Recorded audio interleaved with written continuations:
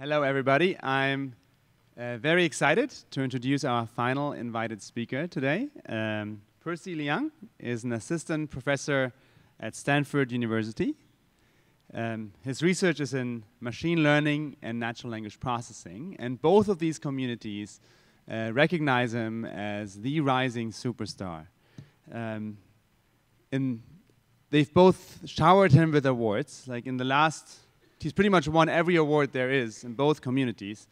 For example, he won the EMNLP Best Paper Award twice, the ICML Best Paper Award, the COLD Best Paper Award, the ACL Best Paper Award, and the IJCAI Computer and Thought Award. And all the awards I just listed were just in the last 2 years, and there were many before that. Percy's research lab has a very ambitious but exciting goal. He's trying to build trustworthy agents that can communicate effectively with people and improve over time through interaction. And to achieve this goal, he does a lot of research in the many aspects, many problems that along this path, including question answering, dialogue systems, program induction, interactive learning, and reliable machine learning. And if you paid attention at this IJCAI, you may have noticed a recurrent theme that we've had, especially in the invited talks, and that is that people complained that the community, especially machine learning, is focusing too much on just accuracy. And this has been mentioned in several of the talks. And as Zubin Gramani put it, he said it requires a cultural shift to get away from focusing on accuracy alone because it leaves too much on the table. Well, I'm excited to tell you that Percy Liang is exactly at the forefront of this very movement. And so let's welcome him here at IJCAI.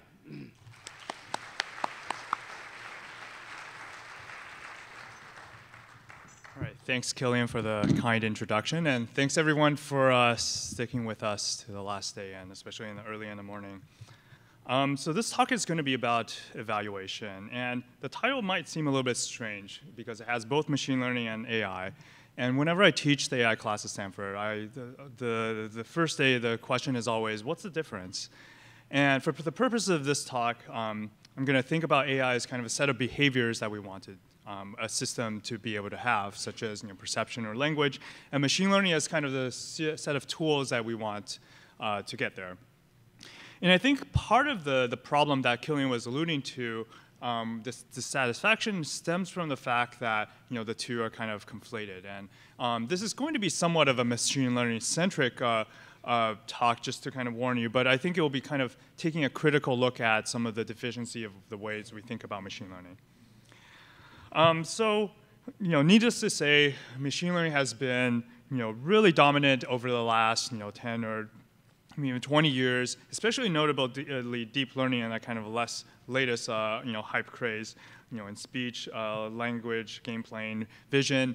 Machine learning undoubtedly has been a prominent player in the successes. And in some places, it really has kind of seems to have outperformed humans. So image recognition, 2015.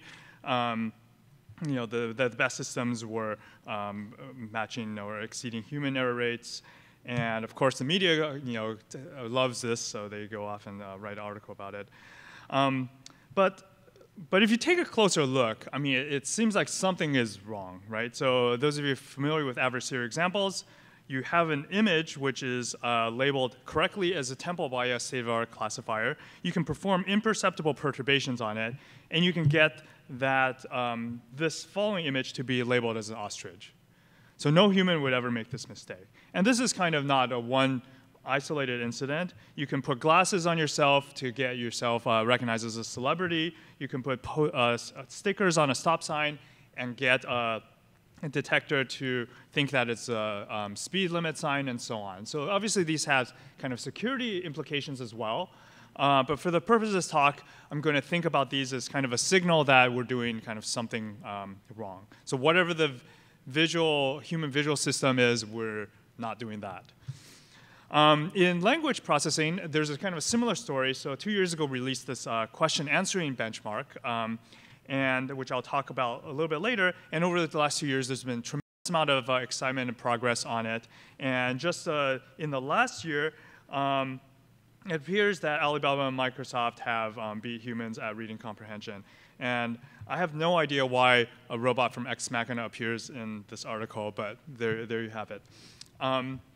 But despite all that success on the leaderboard, last year we had a paper. I think is the screen cut off? No, it's only on my laptop. Okay, so last year we had a paper that showed even if you take on one of these state-of-the-art systems, it takes a passage, here's a question, what can an enthusiastic teacher be to a young student, and answers correctly, very influential. But if you play some games and add a distracting sentence at the end of the passage, you can actually very easily trick these systems to producing the wrong answer. In this case, an unenthusiastic teacher can be troubling to a young student, and it just, the state-of-the-art method that allegedly surpasses human performance now outputs troubling, which is indeed troubling. So it's clear that, machine learning-based AI systems have made huge successes in kind of certain narrow domains, but, broadly speaking, there is still a huge gap, as these examples illustrate. So now the question is, how do you close this gap? What are the steps we should take? And it seems like, everyone has kind of a different opinion. So, the deep learning people have a certain kind of extensions of deep learning. Josh Tenenbaum has been kind of proclaiming Bayesian models and probabilistic programming for some time. You can think about knowledge representation, statistical relation learning as all kind of different paradigms. So we really kind of need an objective evaluation metric, which so far has been kind of accuracy, but we've seen to kind of fail us in many different ways.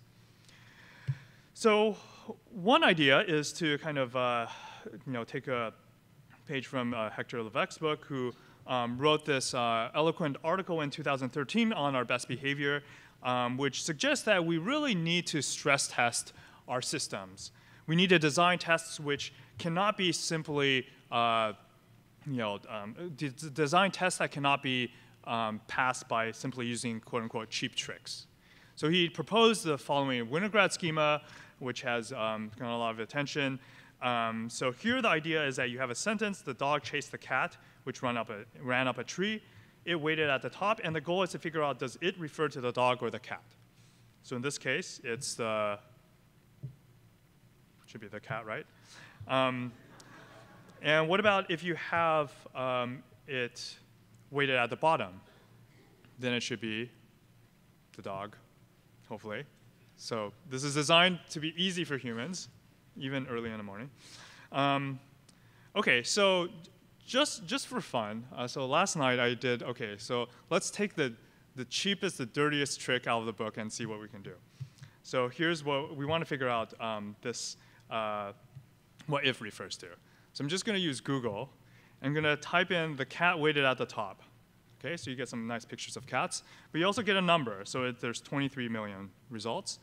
You type the dog weighted at the top, and you get 4 million. So OK, let's conclude that the answer is the cat, which happens to be right in this case. OK, let's double check the other case. So type in the cat weighted at the bottom. Type in the dog weighted at the bottom, and again, the counts alone show that kind of reveal the right answer. Seems like Google is really smart, isn't it? So I only tested on one example, so just take the result at face value. I'm not claiming that this is any sort of solution to Winograd, or it should be the solution, but this is just an illustration that statistics just don't care, right? So you can come up with all these stories about we need our systems to have common sense knowledge, grounding, logical reasoning, and you kind of list the desiderata. But if you're going to participate in empirical evaluation, statistics, it's like Mother Nature. Maybe this is not a good image to show right now, but it just kind of, if there are superficial correlations, it will just happily go after them. And this is kind of statistics plus empirical evaluation just kind of suffers from this artifact. OK, so to take a deeper look at kind of what's going on, I think the central problem, if we're going to kind of pursue an empirical route, is the kind of the philosophy or paradigm inside machine learning that has been so deeply ingrained in us, right? And that is kind of the fact that you have training sets and you have test sets. And the kind of the convention, the standards, the status quo is that you just randomly split your training into your data set into train and test. You're training and then you evaluate on a test, and you're not looking at your test set, right? So that should be okay. But it turns out it's not enough, right? Because any expressive enough model, nearest neighbors, the neural nets, with enough data, it will do the job. And it looks like you gather a lot of data, and it looks like it's doing well, right? As you can fit a kind of squiggly curve to this, and it'll have low error. So what we really need is some sort of harder evaluation metric. And in this talk, I'm going to kind of advocate for kind of thinking about extrapolation, where the training distribution is not the test distribution. So kind of an example of this. Suppose I got a bunch of examples which were kind of to the left. If I were kind of learning kind of the right thing, I should be able to kind of extrapolate to examples which are kind of on the x-axis, which are totally outside my domain. And this is kind of, I think, a key point is that in order to be robust or to kind of show the types of generalizations that are typical of humans, you need to kind of really stress the extrapolation, and this kind of evaluation will also kind of put pressure that you actually get kind of a more correct model. So we know all models are wrong, but at least it hopefully will push us in the right direction. So two kind of just anecdotal examples, right? So sometimes when you're a machine learning researcher, you kind of almost get lost in the millions of parameters and kind of don't appreciate kind of the power of kind of models, which if you're thinking kind of scientifically is very natural, right? Once you have to kind of understand the laws of physics, you can make all sorts of predictions which are outside kind of what you quote unquote trained on. And another example from language, if you kind of understand the semantics of the blue block or right of blue block, you should be able to kind of put things together and understand longer sentences. So you shouldn't need to train on sentences that all look alike. You should be able to kind of extrapolate from short to long. So in the rest of the talk, I'm going to sketch out some ideas along two directions. One is trying to apply pressure on the current algorithms by thinking about harder evaluation. And then I'm going to talk about models that we've been playing around with that can extrapolate. So I should warn you that most of this work is actually kind of unpublished, and just kind of I was emailing students last night and try to get results. So it's very fresh. So hopefully it will be interesting both to you and me. So let's start with reading comprehension. So as we showed earlier, we have examples of passages. You add a distracting sentence, and you can cause state-of-the-art models to just go completely off the rails. So one thing that we did when we started the squad benchmark, which in retrospect was a really crucial move, was to have a test set for this benchmark be hidden and require that anyone participating submit their models to our kind of public repository. So we designed this website called Codalab separately, but we used it for this competition. So as a result, we have everyone's models. And it was actually extremely easy to run all the models on not just the original evaluation, but also the adversarial evaluation, where we have this sentence appended at the end. And we see that across the board, accuracy just kind of plummet from 70s and 80s to now kind of 50s and 60s. So this is kind of a systemic problem. It's not a particularity of any particular model. And I should say that in contrast to adversarial examples in vision, this data set is static. It's not even trying to target a particular model. So these things are kind of pretty robust. And of course, humans do not get fooled by this. So one thing you might imagine, okay, if you're a machine learning guy, is okay, well, we have these examples that we're not doing well on. Why don't we just add them back in the training set? Well, not the literally exact ones, but the similar ones. So if we train the model on adversarial examples which are appended, we see that we can be robust against these. So accuracy dips a little bit, but it's still kind of in the ballpark. But if you come with, if you prepend the sentences instead, now accuracy again plummets to the 30s. Right? So this is kind of a problem with that we simply cannot patch these issues. So this kind of empirical grind of saying, okay, here's a problem, let's go add some examples and fix it, simply kind of won't address the systemic issue. And so what's the problem here? The problem, I think, is partly with our fault. It's kind of with the data set. And it allows cheap tricks to kind of come into play, right? So if you have a question, who was blah, blah, blah, blah, blah, and you have a passage that really only has one person in it, then you don't need to read the question. You just answer Jefferson. And so in reality, it's not this simple, but it shows you kind of, you can find plausible answers by just kind of doing shallow keyword matching. So how can we design a kind of harder test that can guard against this cheap trick?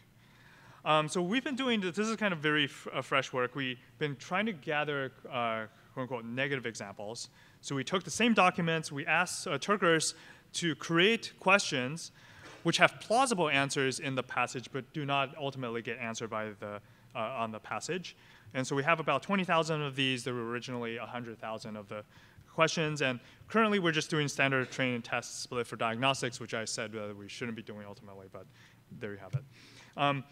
So if we do this, so here's an example of a passage about climate change. And we have what the underlying linear model of policy making, blah, blah, blah, political response is being doubted. And here's a question, what will be assured because of political response? A linear model, one of these state-of-the-art models correctly predicts that this question cannot be answered. But it also still fails on some questions. So if you have Victoria has about 63,000 full-time teachers and you ask how many janitors it has, it happily produces the number. So it doesn't really know that janitors and teachers are not synonyms. So there's still some kind of work to do, and kind of just rough numbers. The original accuracy of this model is around 80%. With these kind of harder negatives, now the accuracy is 60%. So I think this is kind of interesting challenge, and hopefully will buy us another year before deep learning methods kind of cream this one as well. So that was kind of just kind of a brief illustration of how you can manually go in and look at the domain and try to add examples. We're also thinking, how can you kind of automatically do this? And this might have a kind of a flavor of GANs, but it's kind of actually much simpler than that. So here's another NLP task which suffers from kind of cheap tricks. So the task, this is Rock Stories by Nazarian et al. And the task is, you're given some story. Karen was assigned a roommate for her first year of college. Her roommate asked her to go to a nearby city for a concert. Karen happily agreed. The show was absolutely exhilarating. And then you're asked to predict which of these endings is the right one. You're given an ending and you're asked, is this a right ending or a wrong ending? So Karen became good friends with her roommate. That makes sense. Karen hated her roommate. Probably doesn't make sense. So again, this is a task that on the surface, it seems like you really need to understand semantics and world knowledge and know kind of what's going on. But if you kind of project onto, let's just do an empirical evaluation, what happens? So the state-of-the-art gets 75%, which is, it's not random, but it's also not solving the problem either. But what's actually more interesting is that if you just look at the ending and not at the context at all, you can get 72. Which is, so this is a result by Roy Schwartz and all from UW. And this is the kind of epitome of cheap trick. You're not even reading the question. How can you possibly know whether this is the right ending or wrong ending? And the RNN gets something less than that. So if you're actually an honest attempt at solving the problem, does worse. So we have this kind of idea that we've been playing around, which is kind of reminiscent of boosting. So the idea is, can we make the data set kind of harder?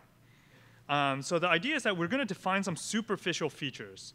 For example, ones that only look at the last sentence, don't even look at the context. And then we're going to use these superficial features to reweight these training examples. So the details I'm going to kind of skip over. And then we're going to basically use that as our train and test distribution. So it's kind of harder distribution. So we're not changing the examples, we're just kind of reweighting them. And the idea is that this ensures that the model that only uses superficials is getting kind of bad performance. So this basically says, it tries to make sure that the zero vector using the superficial features under a linear classifier has kind of is optimal.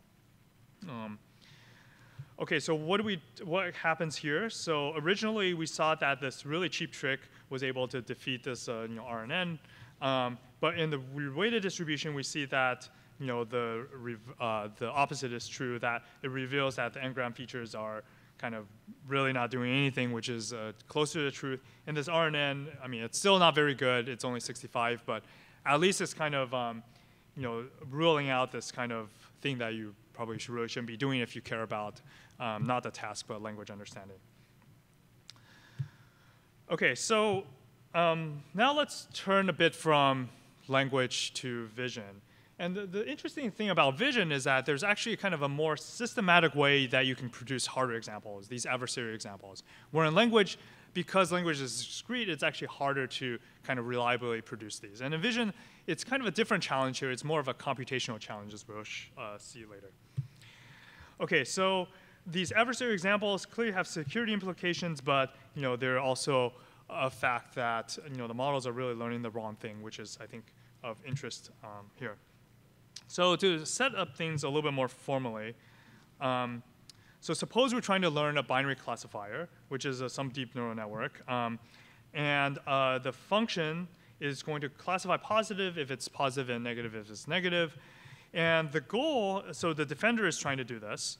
The attacker is going to, given an input image, which let's say is classified negative, it's going to try to find a perturbation such that this defender is going to classify it as positive as possible, subject to the constraint that you're not going to change the image by too much.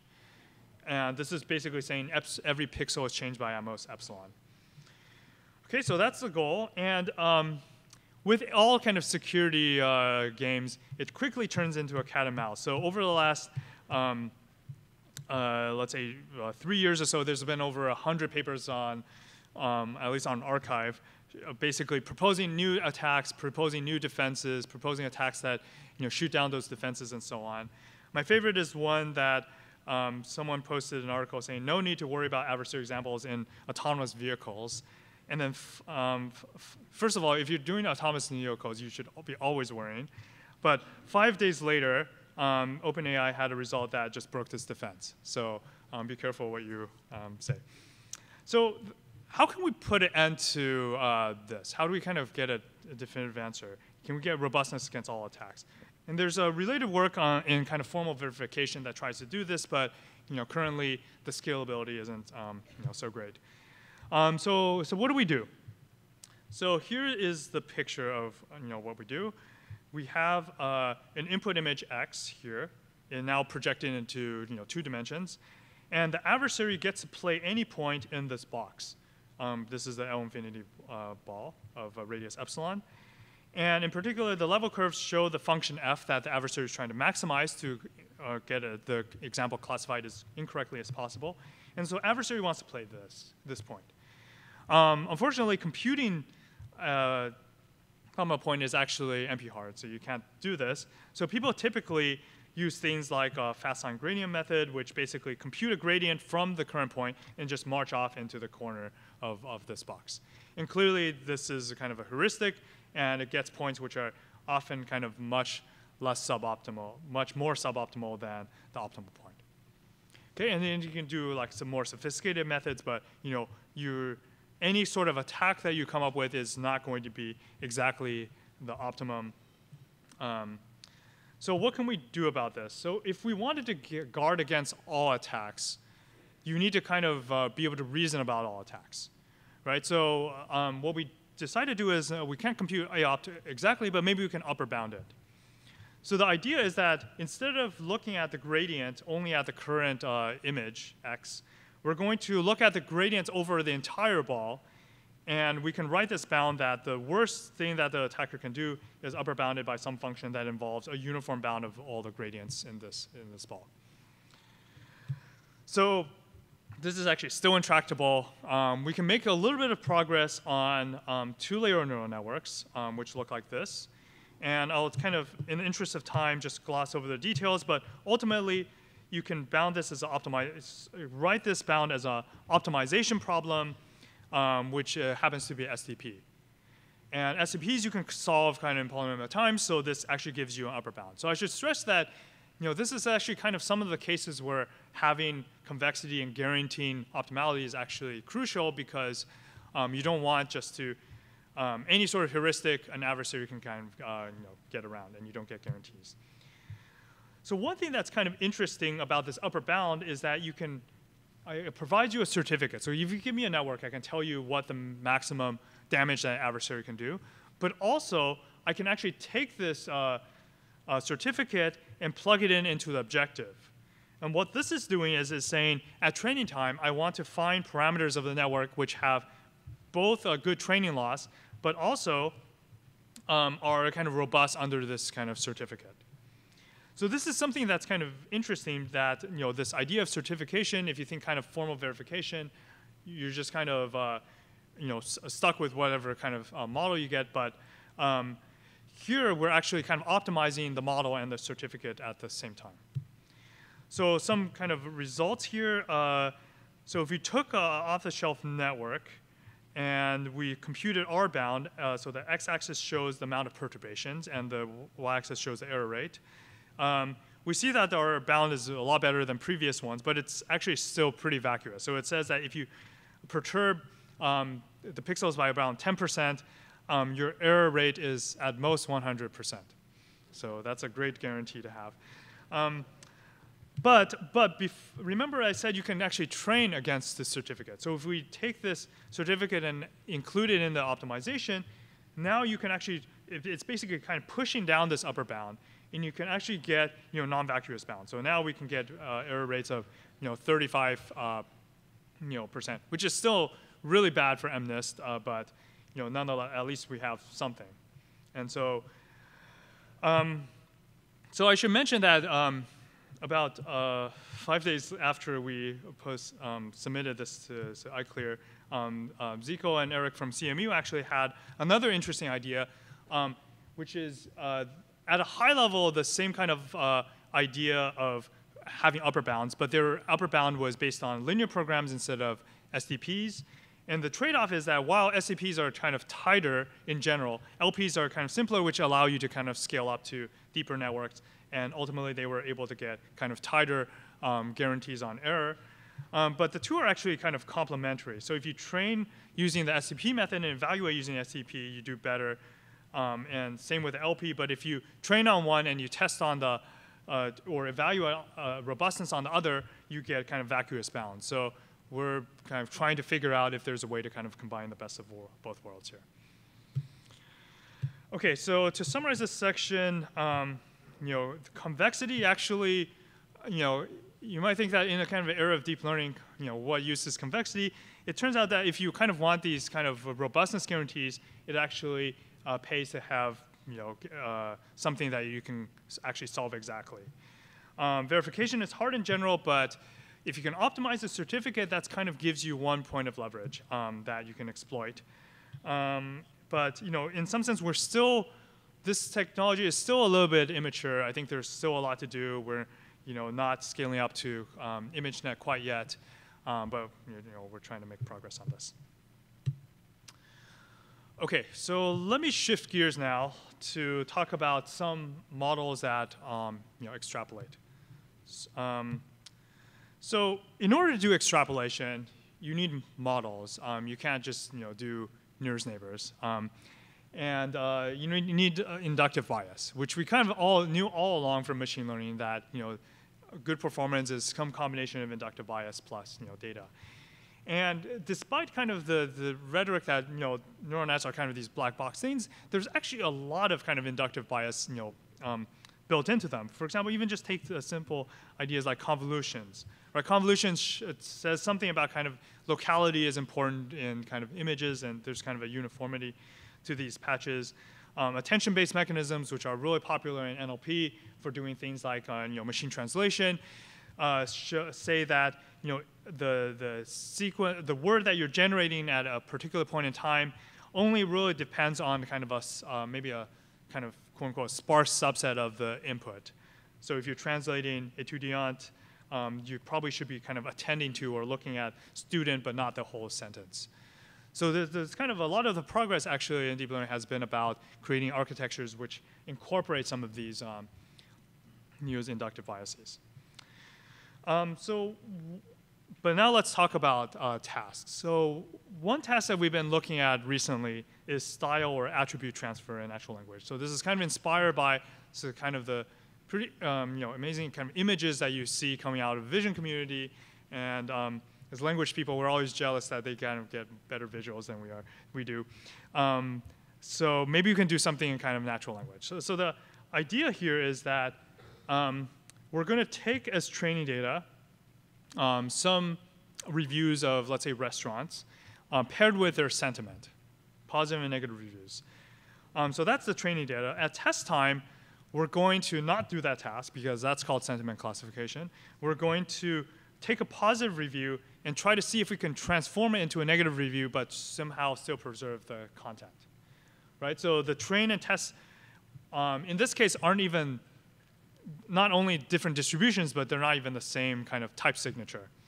And again, this is something that we're interested in because we really want to stress ideally, if the model can do this task, it probably has learned something about decoupling content from style. So the first thing we did was actually something kind of pretty simple. And the idea is this two-step procedure. So first, we're going to look over our corpus of positive and negative reviews. And we're going to just use simple kind of frequency counts to detect what are n-grams that are most kind of negative and which ones are n-grams which are most positive. Okay? And then we're going to basically, given a negative review that we want to transform to a positive review, we're going to strip out all the attributes, all the n-grams which we have extracted as negative. And now we have this, what we think of as kind of capturing the content. And then we're going to give the positive label, and we're going to train a system to basically take that positive label and then insert words which are kind of positive that kind of make sense here. Okay, so notably, we still don't get examples of negative reviews and positive reviews, so we're going to have to train the system using some sort of autoencoder objective. So the thing to mention here is that there's kind of this inductive bias. Again, the locality, which kind of, I think, shows up over and over again, is that this kind of assumption that attribute and style are localized in the text. Not always true, but to a first-order approximation, it seems like it's a useful inductive bias to have. So we tested on 3 data sets, Yelp reviews, image captions, and Amazon reviews, which are standard kind of in the text style transfer. And here's some results that we have. So we did human evaluation here because there's kind of no, you generate a sentence and how do you assess it otherwise. So we evaluate whether humans rate whether it's grammatical, whether it preserves the content, and whether it has a target attribute. And here we're comparing previous methods. I'm not going to go into these in detail, but these were kind of based on more generic, let's say, general purpose kind of machinery like GANs, which actually incidentally turned out to be really hard to train. And then we have a bunch of methods. So delete and retrieve is kind of our best method, and we see that the success rate is, which means that both the all content, grammaticality, and preserving target attribute have to be high for it to be deemed success. These rates are much higher than what we saw in the previous state of art across all these data sets. And this is really to say that kind of the inductive bias really helped us out here.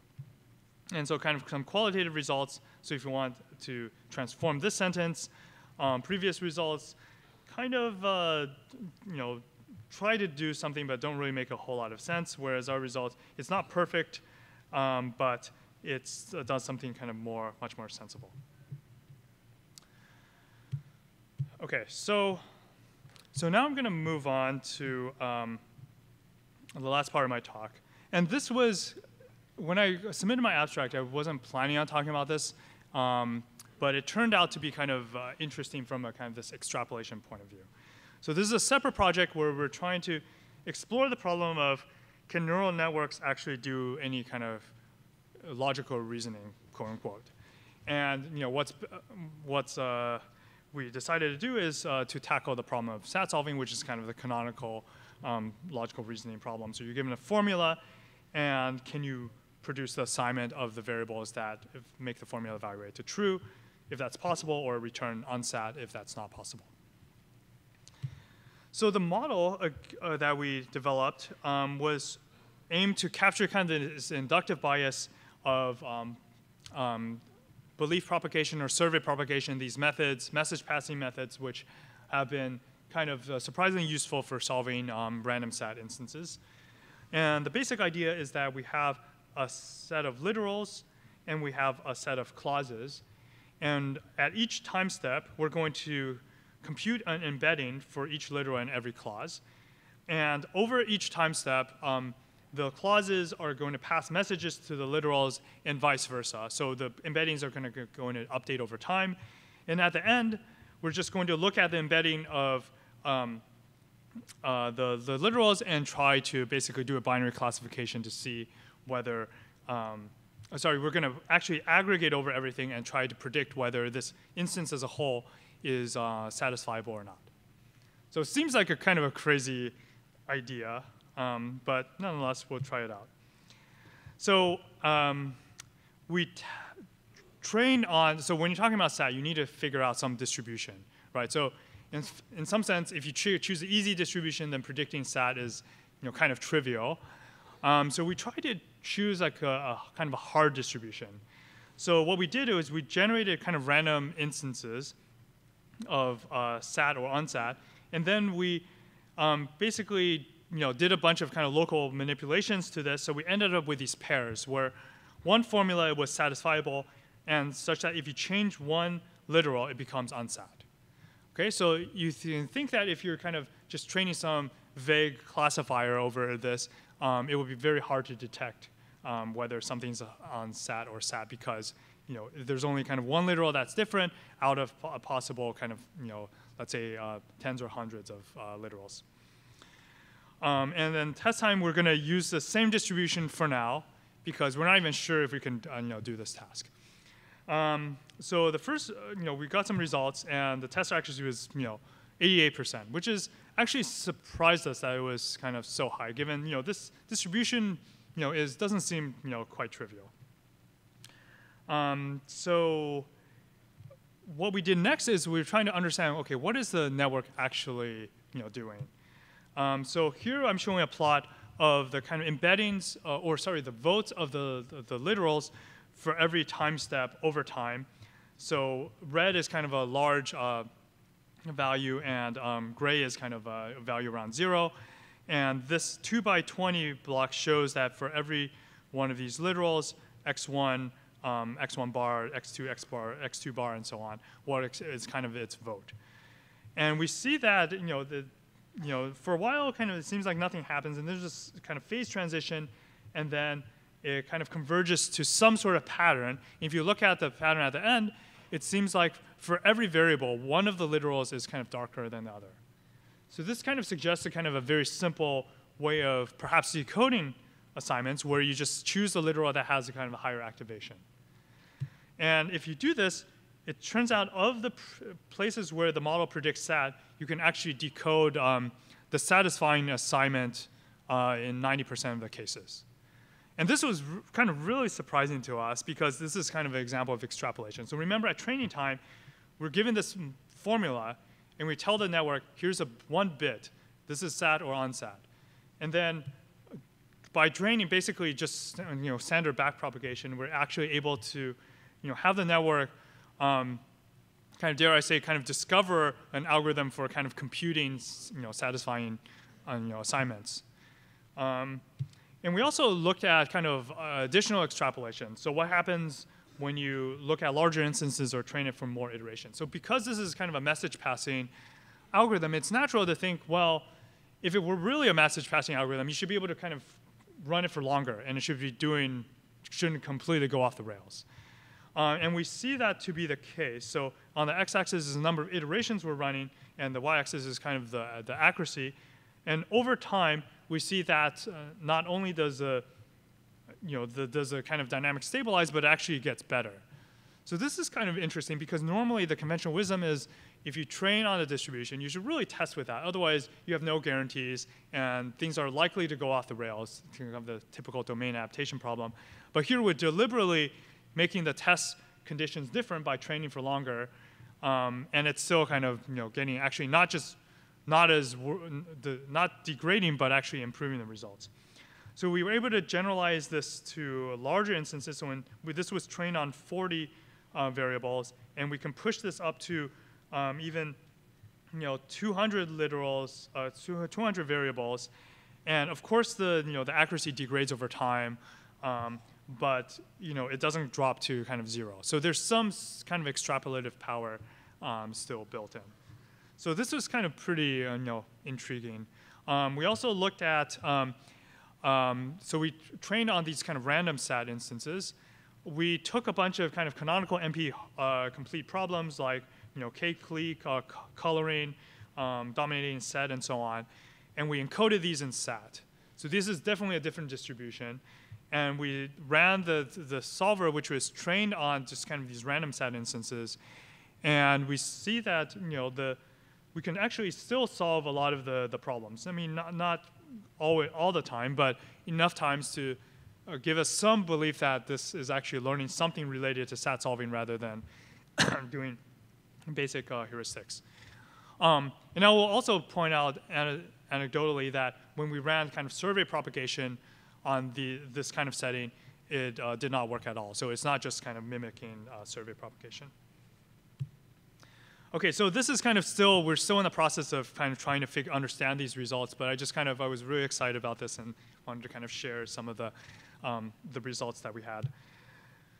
Okay, so let me try to wrap up now. So I think evaluation is kind of really at the, central to kind of our ability to make progress, because if you can't kind of measure it, then it's hard to kind of be kind of rigorous and scientific about it. And what I like about empirical evaluation is that you get to kind of be agnostic to the kind of the religion.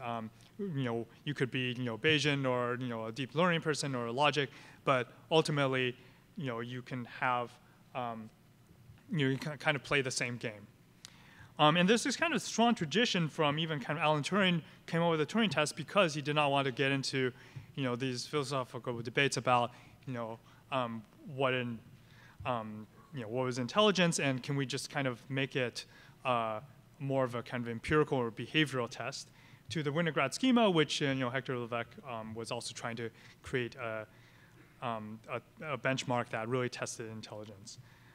But one thing to kind of, I think, which is the main takeaway, I think, from this talk is that you have to kind of be really careful when you do empirical evaluation. So here's some examples of image captioning. So the task is to given an image, generate a caption, or the reverse problem, given a caption, generate the image.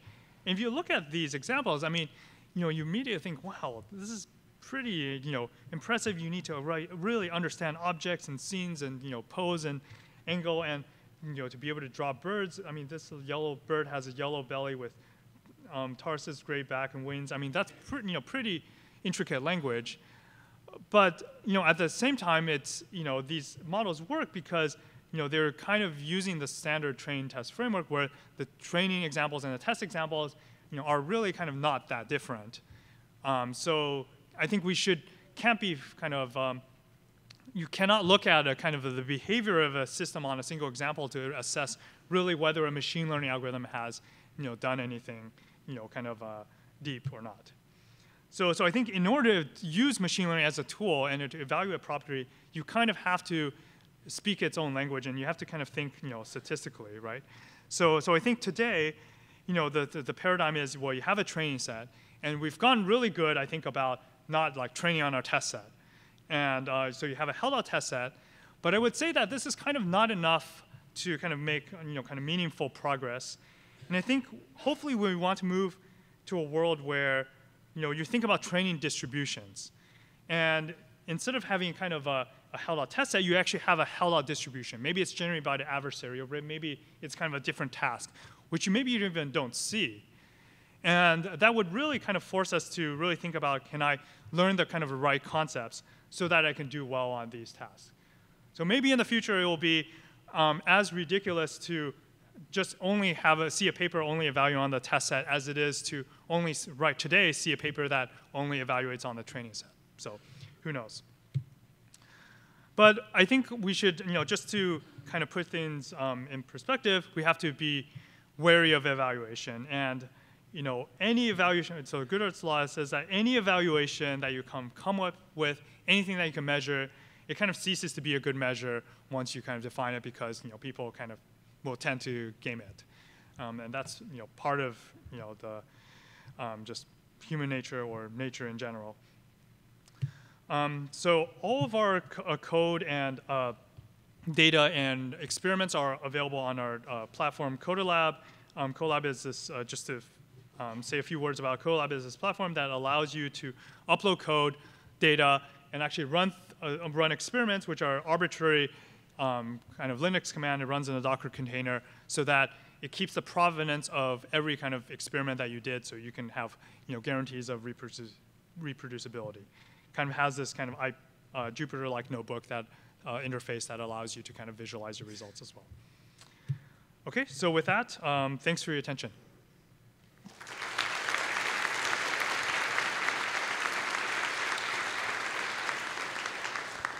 Hello, thanks for the great talk. How would you kind of envision encoding this capacity for generalization into loss functions, which right now usually just sort of try to maximize probability of the correct answer? Yeah, so that's a good question. And I mean, at a philosophical level, you can't exactly, just no more than you can like incorporate the test set into your training. There's another side of the evaluation which I didn't have time to talk about, which is that the loss function now you mentioned is actually a really crucial point.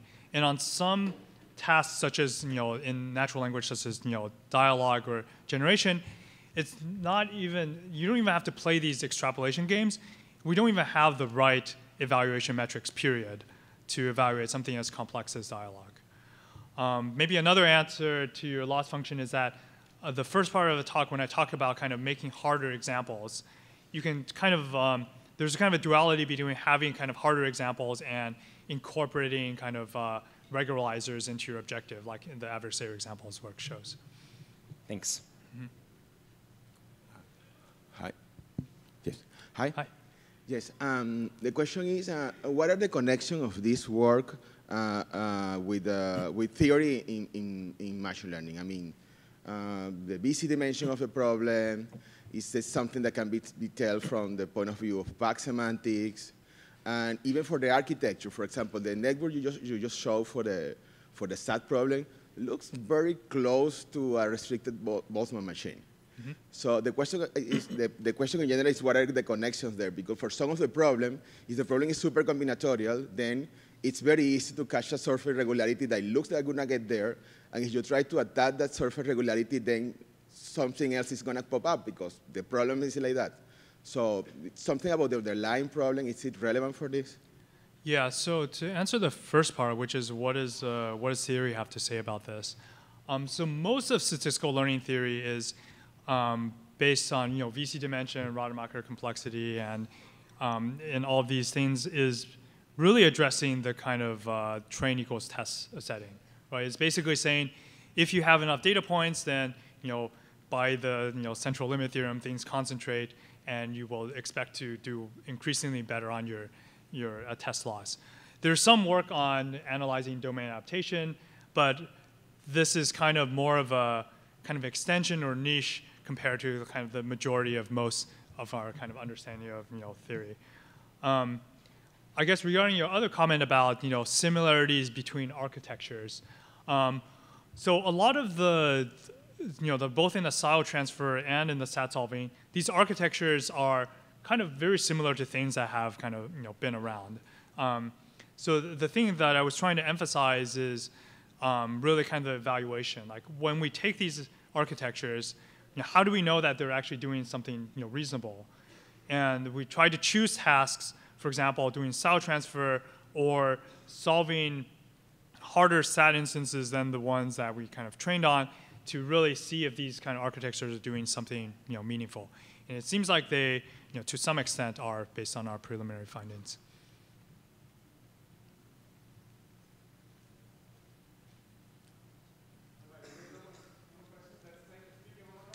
Thank you.